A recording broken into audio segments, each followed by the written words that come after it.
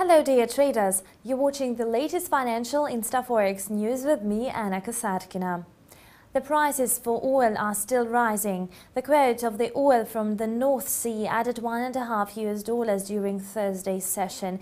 It rose to the highest reading over the last 6 months, namely $111.50 per barrel. The oil price is soaring due to the unrest in Egypt. Hundreds of Muslim Brotherhood supporters set the government building on fire in Cairo the day after Egypt declared a state of emergency.